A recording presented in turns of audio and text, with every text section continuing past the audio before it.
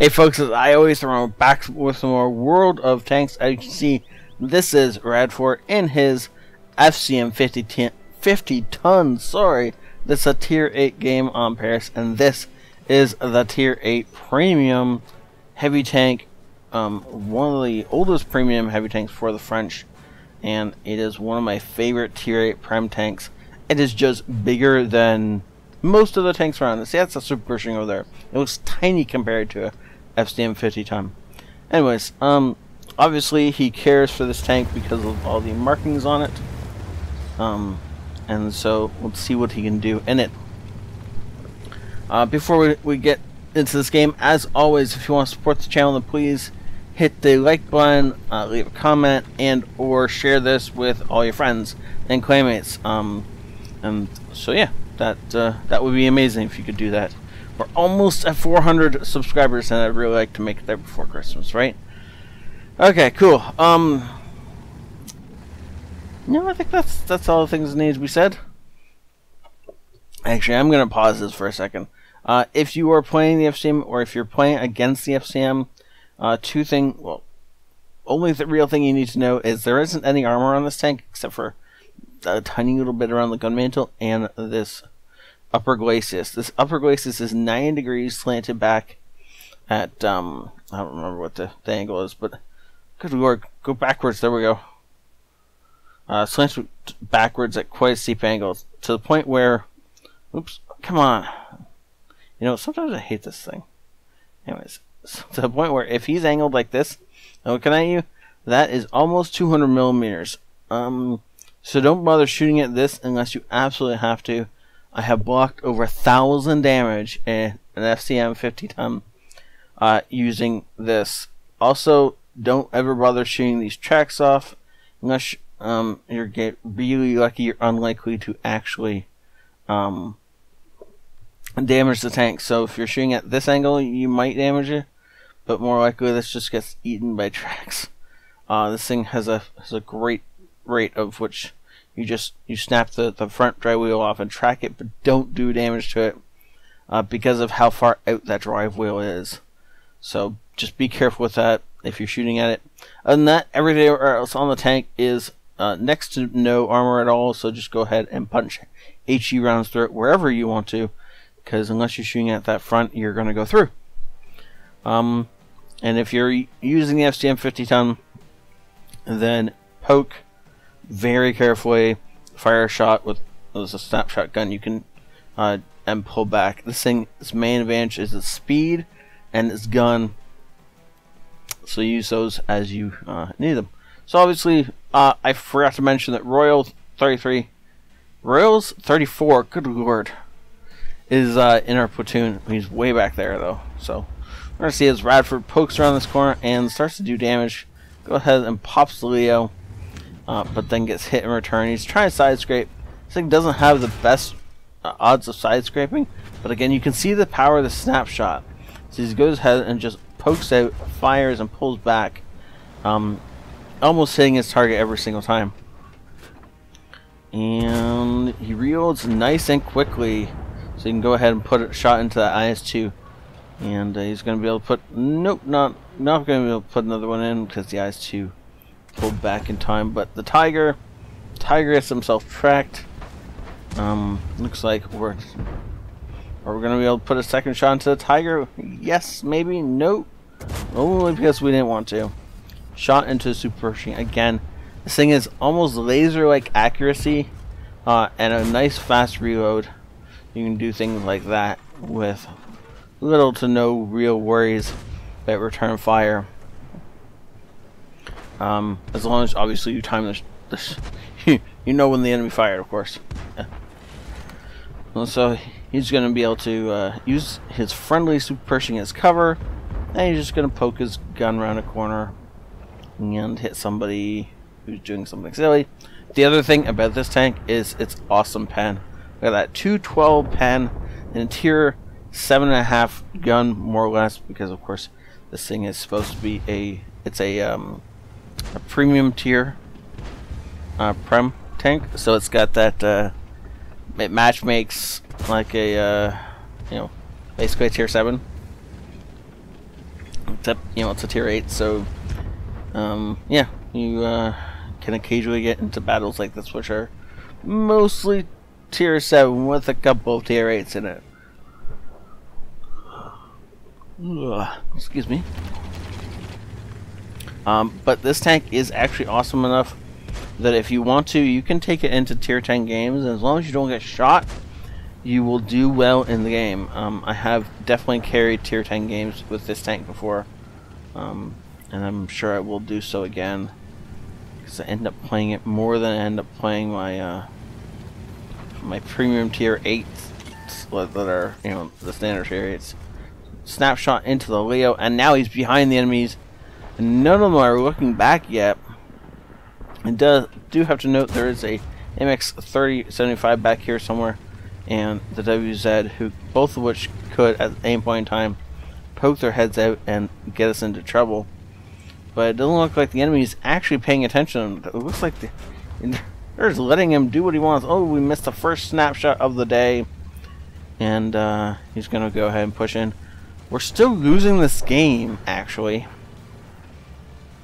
as we lose another friendly tank, and it is now our buddy over there in Super Pershing holding back this entire rush while Radford tries desperately to take these guys out, popping shells into their backs as he can and taking out the Tiger 1 next. Now the Super Pershing is not going to go down easy enough. Preferably he'd like to take out that IS-2, but the IS-2 is actually running away, so it looks like he's going to target the T-34 up on the bridge and put a shot into his side and back away before he can get shot. But unfortunately, that's not what happens.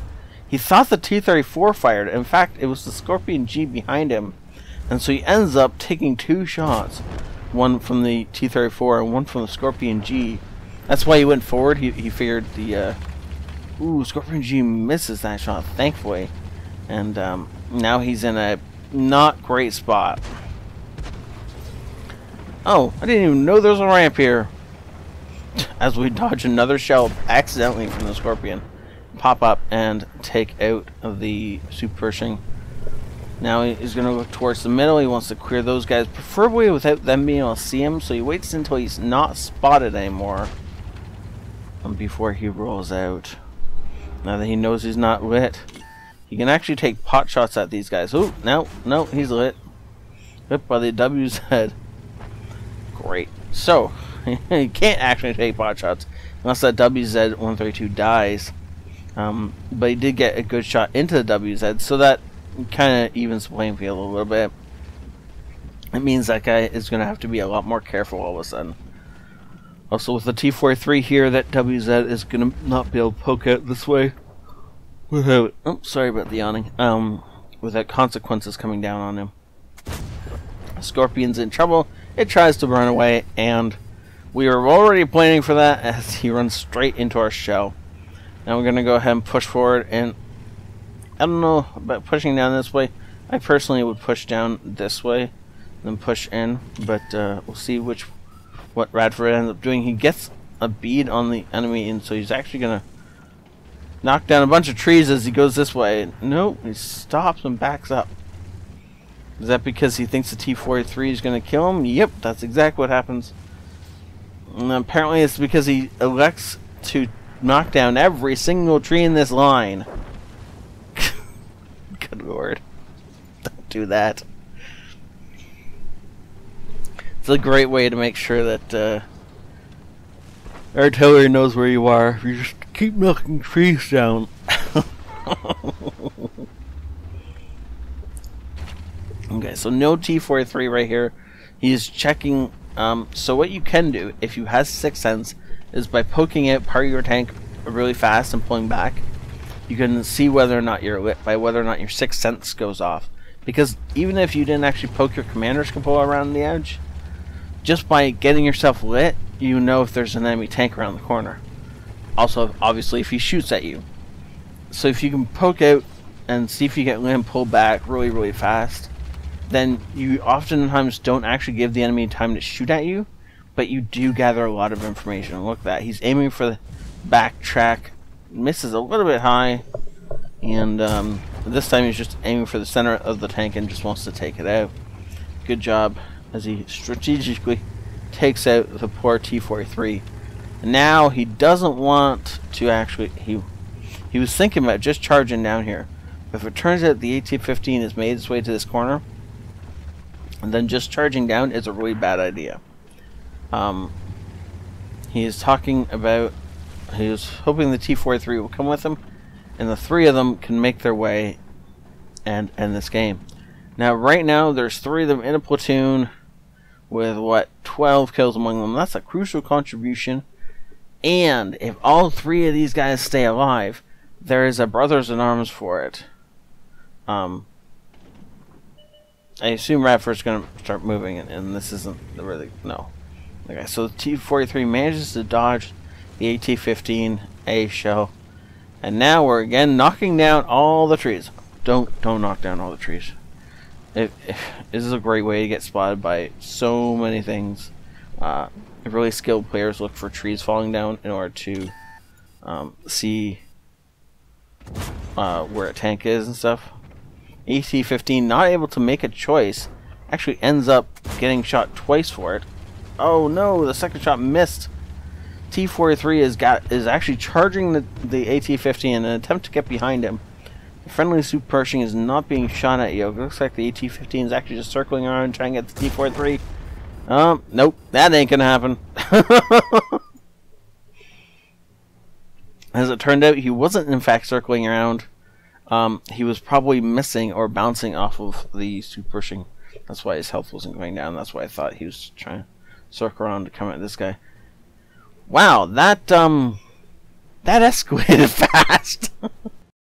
Ace Tanker badge, obviously. Hand of God, Bruiser, Duelist, Fire for Fact, that Brothers in Arms, I called it. Crucial contribution, High Caliber, and Top Gun. Yeah, all those were richly deserved. That was well done. Look at that. That was beautiful. 7K between the 2 of them and 9 kills. Adding in the friendly T-43 just to top it all off and get that crucial, which is an actually really hard medal to end up with. Well played by these guys and well done. This is a great example of why this tank is so awesome, and how it makes money hand over fist.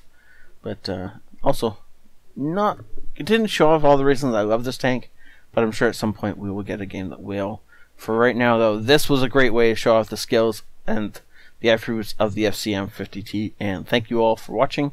Please do hit that like button and leave a comment if you enjoyed this.